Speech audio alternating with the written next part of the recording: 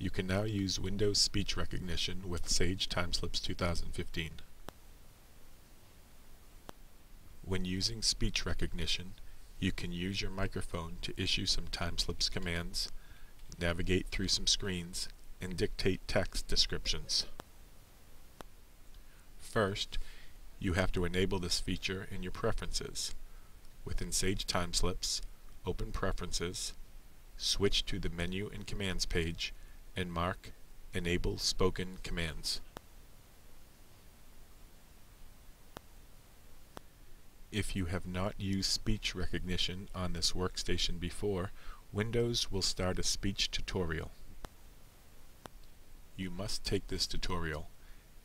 It will help you set up speech settings on your workstation. It will teach you the features and commands of the speech recognition system, and it will help the speech recognition system to identify how you speak. As you continue to use speech recognition, the system will continue to improve. If the tutorial does not start, if for example you have used speech recognition in the past, you can open the speech recognition control panel and manually start the tutorial or continue to train the system with your voice.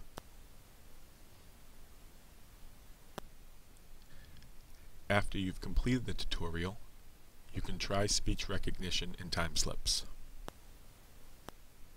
Sage Timeslips provides a set of commands you can use to create new entries and save them. For example, you can create a new slip by saying New Slip.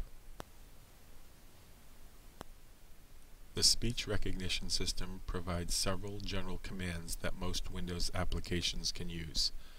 For example, you can say Tab, Tab to move through fields. You can also press specific keys that work with Windows controls.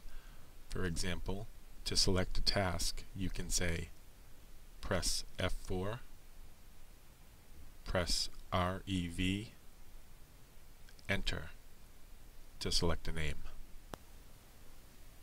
And to select a client, you can say Tab, press N, press down. And to continue the description text, you can say Tab, Tab, Tab, Blueprints and Code Variances for the North Project, period.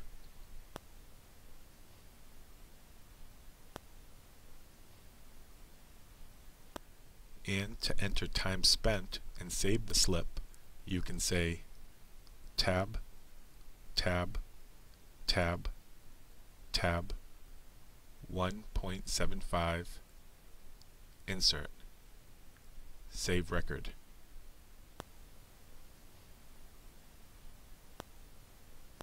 Then you can close slip entry by saying press Ctrl plus F4.